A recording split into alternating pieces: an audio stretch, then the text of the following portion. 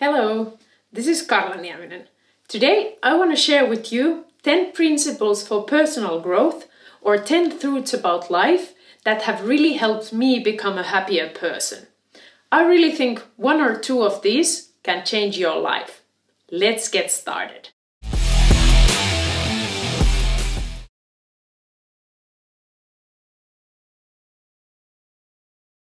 First, your priorities are what you put your time into. It doesn't matter what you say to people, it doesn't matter what you think that, oh, my number one priority is my dream of becoming a writer, or my number one priority is to give time for my family. If you actually never do it, if you actually spend 24/7 in another job, or if you watch TV 8 hours a day, it doesn't matter what you say, it doesn't matter what you think your priorities are if you don't put time towards your priorities. Of course, sometimes we have to temporarily do something else, but long term, you need to have a plan how to get to spend more and more time with your priorities. Where you put your time, there are your actual priorities. And the great thing is that you can improve a lot of things if you just put the time there.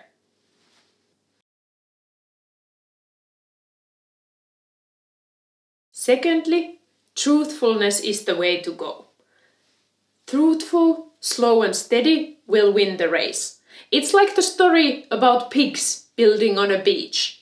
The one pig builds very fast a beautiful house of hay, and the other pig builds it with bricks, but he's slow and he doesn't have that big of a house. Then there's wind or waves or whatever, and guess whose house is still standing? The pig with the bricks. This childhood story tells a lot about life. Build with the bricks. Build slow, build steady, stay truthful. In the end, you will reap the benefits. And it saves also a lot of energy when you act and speak truthfully. You don't need to remember who you have told what to, and you don't need to be afraid that what if someone finds out the truth? You already told the truth to everyone.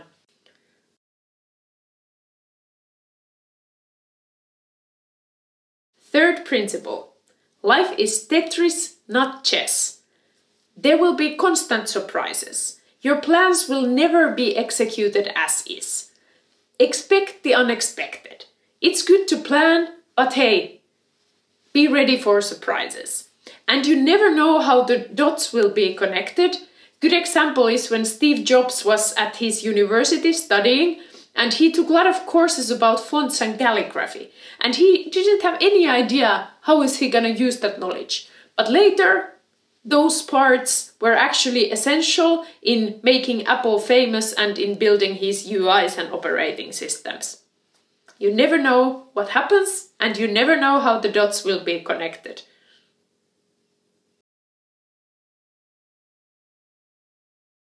The fourth principle, straight from Stoicism, obstacle is the way. Anything that happens, anything that goes wrong or comes to your way, that is the way. It's part of your practice. There is not another alternate reality where everything goes well and then you feel sad because you are not in that reality. No, accept whatever happens. That's how it's supposed to happen. That's exactly what's best for you. Obstacle is the way. Why this surprise happened or why something went wrong is because that was actually better for you. You will learn something, you will get to a better place. The alternative would have been worse, one way or another. Trust the end result, trust that the obstacle is a gift. Go forward. That's how you get to your goal.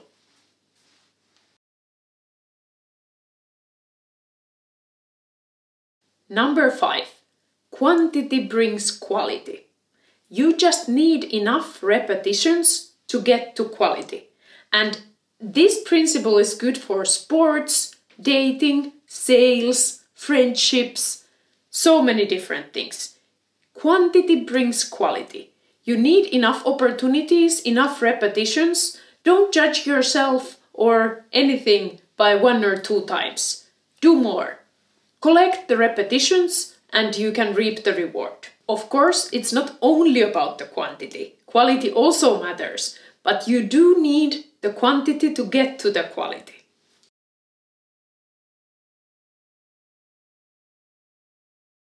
Sixth principle, the power of routines. Harness this and your life will be a lot easier. First, you get more energy when you do your day according to routines and you don't have to use your decision energy for every single small thing. As an example, if you every morning have to start from zero thinking what are you gonna eat, what are you gonna wear, when are you gonna do sports, that takes a lot of energy that you could use for something much more challenging or more important to you. If you have good routines, you save your energy. Secondly, routines can really give you amazing feeling of completing things. They get you to the right track of mind and right positive spiral. This is why many people believe in the motto, make your bed in the morning. And nowadays, I do make my bed every morning. It feels nice when you complete things, it gives you good feelings and gives you energy and motivation to complete also other things. Thirdly, how I have found routines to be extremely helpful for me is in challenging or depressing situations. Let's say there's a project that's very demanding for you, something you have never done, or let's say you get depressed because of something that happens in life, maybe to your relative, or because of the time of the year or hormonal issues, whatever it is. When you get to a difficult, depressing, challenging part of your life, it really helps to have routines that can reduce these moments, make them a bit more bearable, and you know how to get yourself out of them. This has been very helpful for me, and I hope it will be the same for you.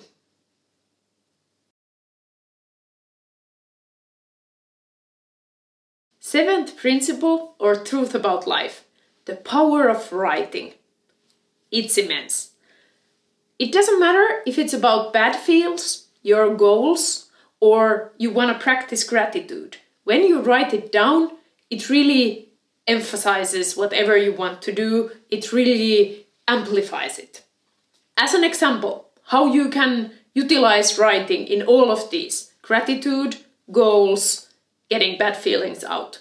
You can journal. There's a lot of journaling prompts, or just write your thoughts to paper. You can write letters that you never sent, just to get your feelings out and also summarize and process your thoughts better. You can write top lists, let's say top 100 things you are grateful for. You can write 3 things every day, 3 goals, 3 things went well, 3 things that you want to improve, 3 things you are grateful for. All of these can really help you structure your thoughts, help you amplify them.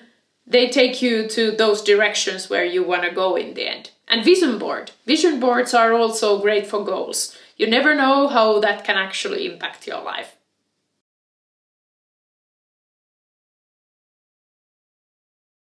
The 8th principle. Be the main character of your life. Decide that you are the director of your life and you go to the direction you want to go. You are not just supporting others, you don't need to wait where luck throws you. Remember the mindset of abundance. There's plenty of opportunities and great things for everyone, and be the main character of your life.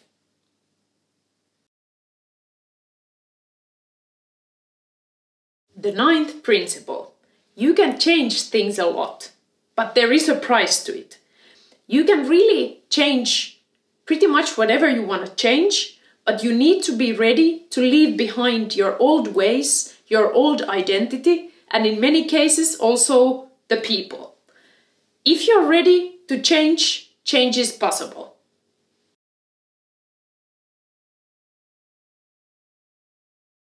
10th principle. The truth is stranger than fiction. I would have never believed 5 or 10 years ago what I have experienced and learned since then. Try to keep your mind open. Try to be open to different experiences. Believe that you have a lot of opportunities. Believe that you will get through it. Things might be scary things might be unknown, but be open to the world. Be open to experiences and learning, and you never know where you can get. Thank you for watching. I hope you got a lot of value from these tips, principles, and life truths. They have definitely been useful for me, and I have also linked some additional resources to the description box.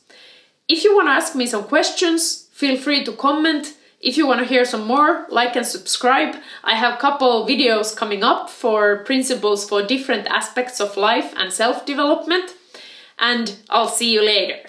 Thank you!